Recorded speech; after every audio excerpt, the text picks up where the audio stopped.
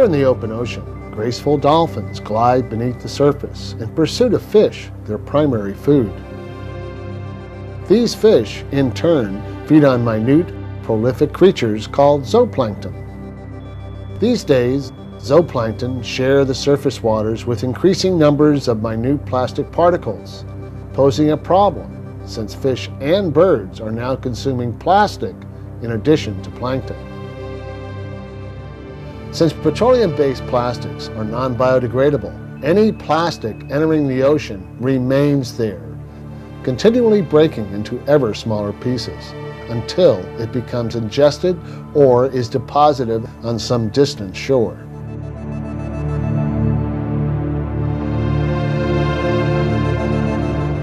Captain Chales Moore of the Algalita Marine Research Foundation is conducting experiments to better understand the threat posed by this global environmental catastrophe.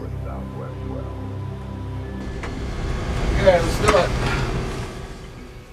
As captain of the oceanographic research vessel Alguita, I've traveled to many remote areas of the Pacific Ocean.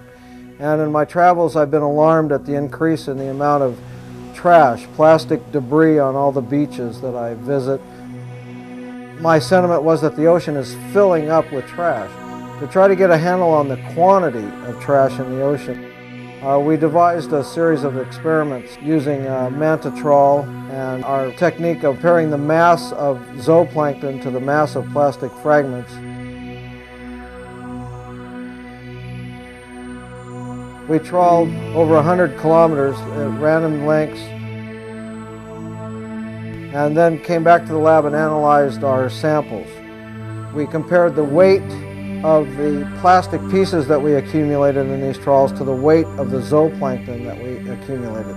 And most people find it highly distressing to learn that for every 6 pounds of plastic that we got, there was only 1 pound of plankton. In other words, there's 6 times more plastic by weight in this area than there is naturally occurring plankton.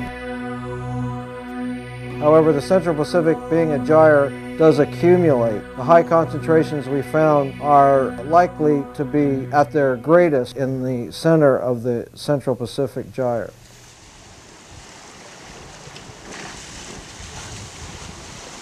The alarming thing that we found was that practically every place that we sampled had these plastic fragments in it. No place is free of this plastic fragment pollution. So far, no one has looked at the effect on hormone disruption of these plastic particles in fish and birds. The lace-sand albatross and the black-footed albatross ingest post-consumer plastic, and the lace-sand albatross ingests gliders and light sticks and large plastic fragments. One of the problems you have as far as when the adult brings the plastic and regurgitates it into the chick, if the chick is not receiving enough nutrients, enough food, and this plastic is basically filling the void in the stomach, essentially it could die. What you see in here is basically it's a bottle cap to some, might have been a shampoo bottle or something of that nature, another bottle cap. This looks like an electric wire plug.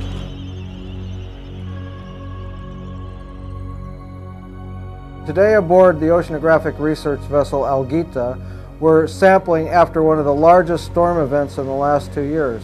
The amount of rain has created a huge plume out from the mouth of the San Gabriel River, and we're attempting to see the effects of this plume of runoff and the amount of debris that's contained within it. Pretty much plastic in this one too. And a lot of plastic fragments. Small plastic fragments. These are the things that compete with the plankton as a food source.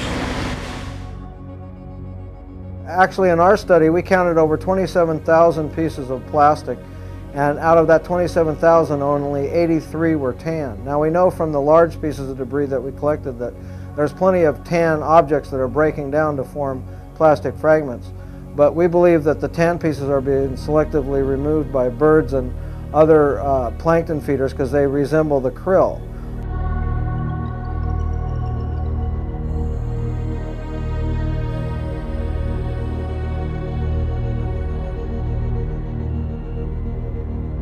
So color is important as a food mimic, also shape. The nurdles themselves have an oval shape that resembles fish eggs and are preferentially eaten by many species of birds. Over 70 species of birds have been found to ingest these pre-consumer plastics. Studies have been done on birds, have found higher PCB content in their tissues when they've ingested plastic. So we know this plastic is a way to transport pollution.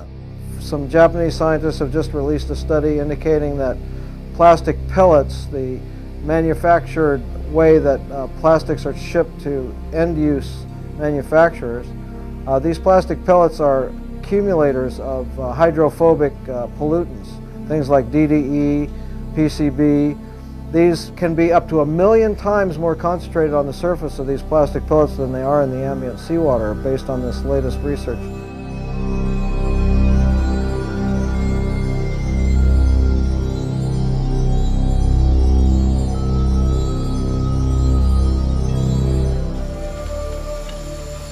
As Captain Moore says, the ocean is like a soup, and the stock is getting thicker. But instead of noodles, the sea is getting thick with nurdles and synthetic particles.